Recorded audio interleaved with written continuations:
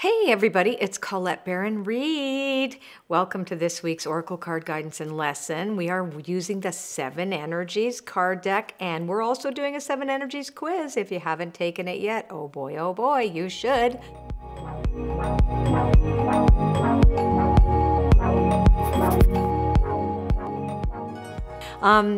Celtic Cross seems to be your favorite, so we're going to continue with this.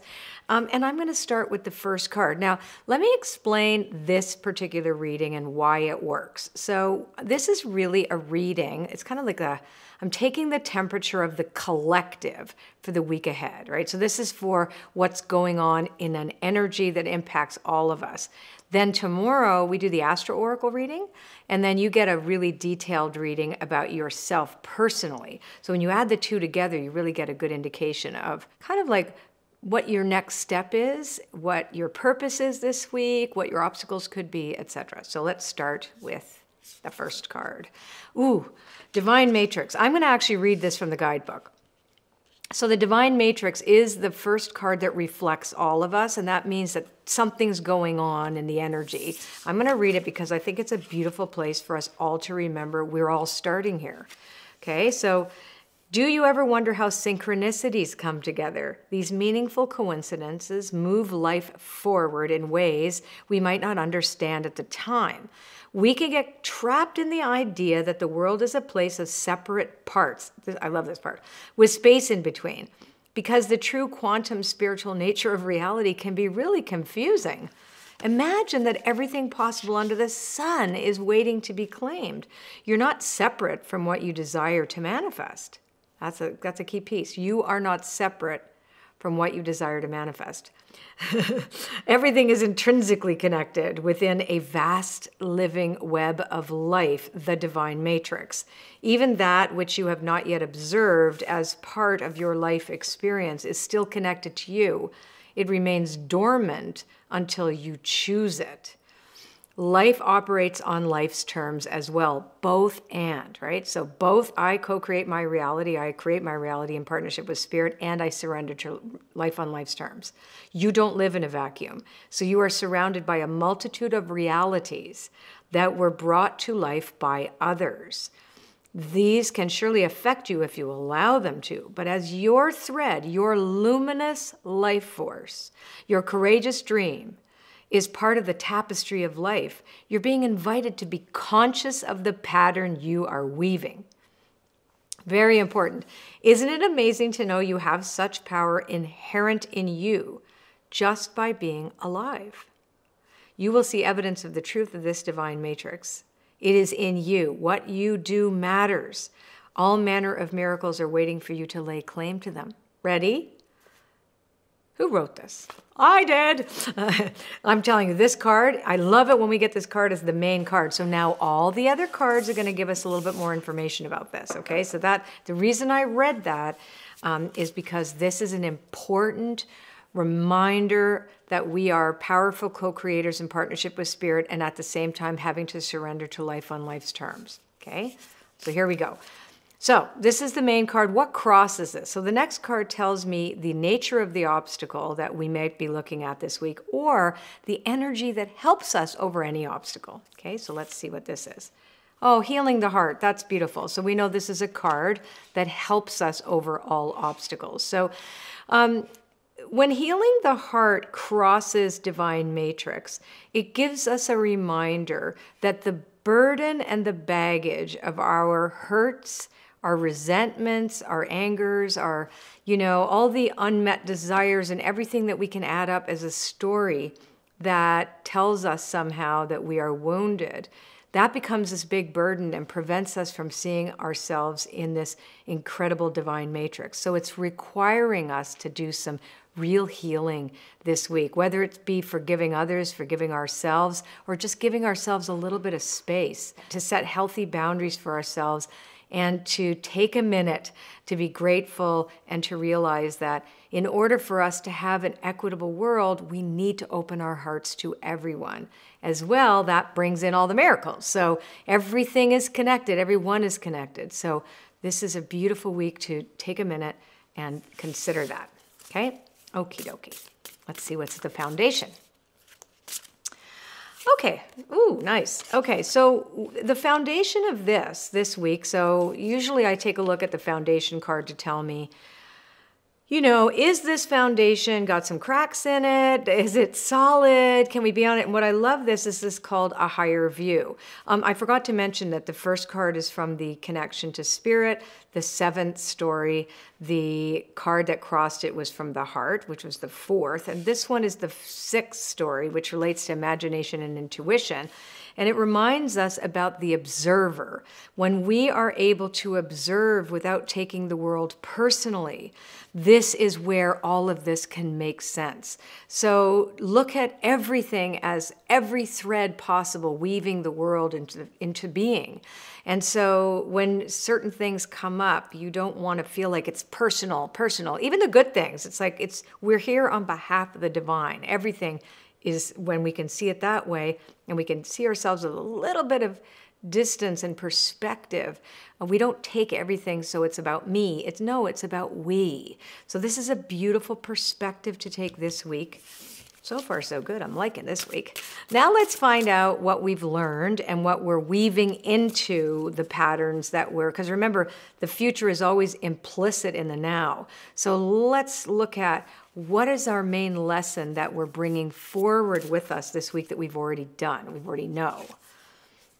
Oh, a merry motive. This is great. And I actually think last week, I'm not sure, Mark, was it last week that we had merry motive? I don't know. I'm pretty sure merry motive was a mainstay of last week's reading about checking your motives. So interesting that card is still that concept of checking our motives, really knowing ourselves better so that we recognize why we make the choices that we make. So it gives us a little bit more of an understanding of ourselves and less judgment, right? Less judgment. Now let's take a look at what crowns us, which is the highest. Love it, love it, love it, love it. Roots of abundance. So I always say that the highest card for me here is the card that represents, and the way I read the Celtic Cross, all the help that comes to us from the unseen. So who's coming to our aid from the higher realms. And this is beautiful because this is actually bringing us down to earth. Roots of abundance is in the first energy about security. So our security doesn't come from our material world. And that's a reminder that our security actually comes from our attitudes, our beliefs, our thoughts, feelings, and beliefs, and our willingness to be inspired by that which we cannot see. Also, the other thing is our currency is our experience. So this is really beautiful that it's saying, yeah, hey, all the guides and angels are saying, you guys are good. You're learning to be new here. This is a week where you're really getting grounded again and getting a sense that, wait a sec, we have hope. Whenever I see Roots of Abundance, it's on the highest card, it's always about hope as well, that we can have tangible evidence that hope is real as well. So that's beautiful. Now, what's coming around the corner? And that's, really facing, I look at this too. This is a card of grief. So this is the energy center related to the heart, but it tells us that we're so much more because we've experienced all this pain. And there's no way you can say that you haven't suffered a little bit, at least, during this difficult year and a half. And we're not out of the woods yet. But this is saying that there's great value in what happens to us when we suffer, when we witness the suffering of others, that we break open, right? Our hearts break open, and then there's more love for us to give, more compassion, more understanding. So this is also part of this whole week that we have in here.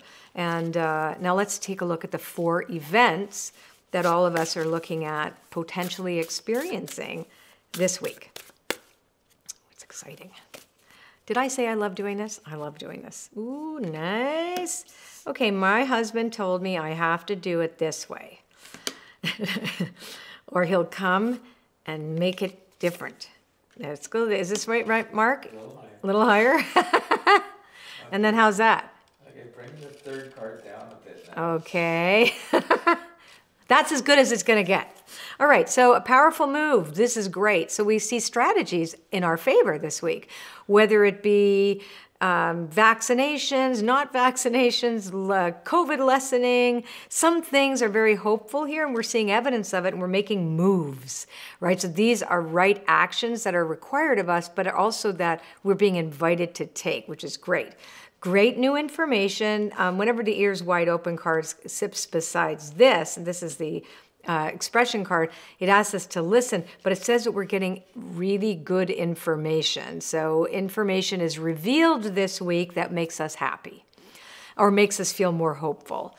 Then great big love, I think because we do have hope this week. I'm really looking forward to find out what the heck happens.